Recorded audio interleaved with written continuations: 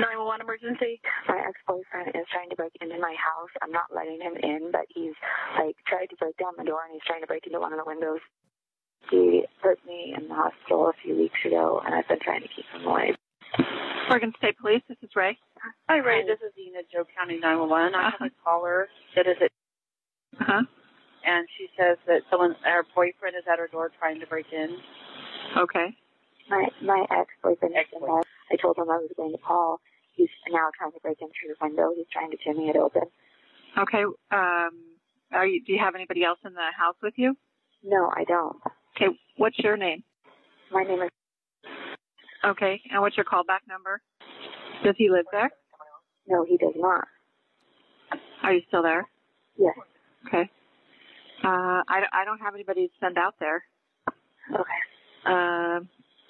Obviously if he comes inside the residence and assaults you, can you ask him to go away, or do you know if he's intoxicated or anything?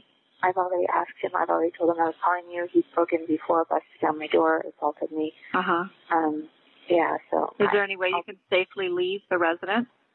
No, I can't, because he's blocking pretty much my only way out. Well, the only thing I can do is give you some advice and call the sheriff's office tomorrow. Obviously, if he comes in and unfortunately has a weapon or is trying to cause you physical harm, that's a different story. The sheriff's office doesn't work up there. I don't have anybody to send. Okay. And we don't dispatch for him.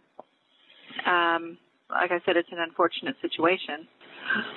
Okay, but I'll have to take care of myself, I guess.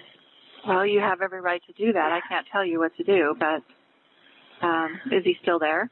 Yes, he is. Okay.